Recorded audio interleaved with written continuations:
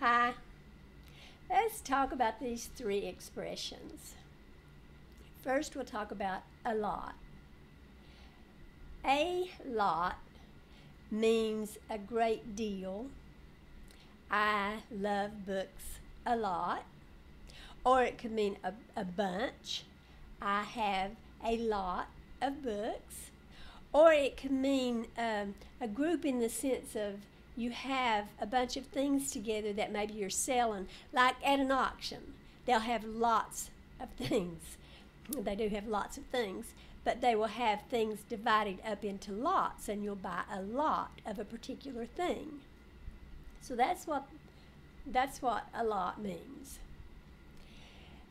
A lot, A-L-O-T, as one word, is like a bunch as one word, or a little as one word. Have you ever seen a bunch or little as one word? No. And you should never see this either.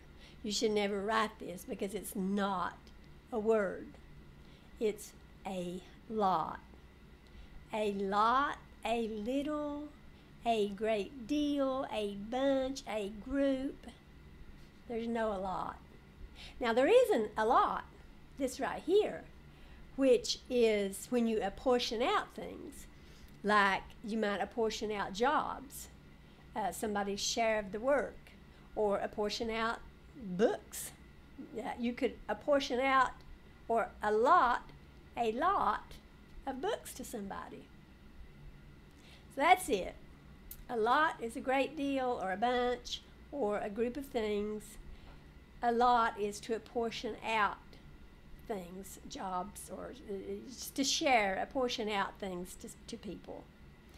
And let's get rid of this altogether. Doesn't exist. Bye.